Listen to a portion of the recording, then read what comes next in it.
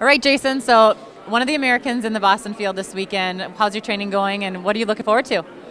I'm hopefully looking forward to a good performance and just putting it out there and trying to recover from the disappointment I had at the trials and get back up and try to have a positive performance on Monday.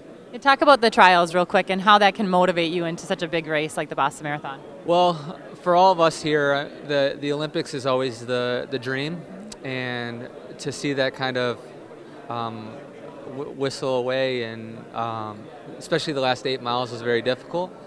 But for me, it was like I could either sit in a dark room and be depressed, or try to move forward and find a race that is a race that I've always wanted to do, but also allows me to focus and move forward and try to get back up from the canvas and have a positive performance.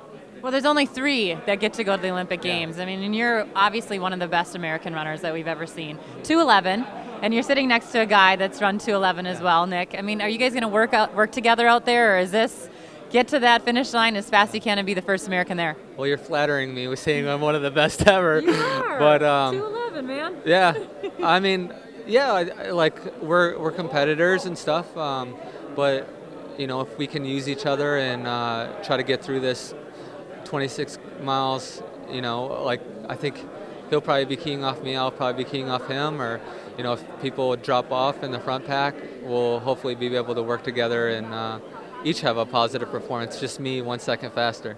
Nice. So what are you looking forward to the most out on that course? I mean, my husband has run it. Many people have run this course, and they always come home with great memories. Well, I've heard a lot of people talk about their experience here, but the all-women's college.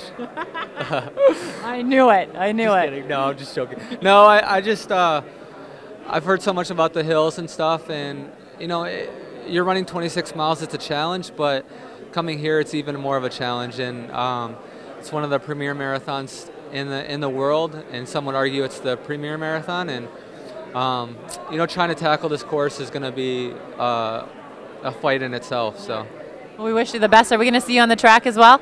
I haven't thought about that. Okay. Get through one race at a time. I might be beating you, trying to compete with you. Well, good luck out there, Thank Jason. you, Carrie. Appreciate it. Good job. Yep, thank you. That's good.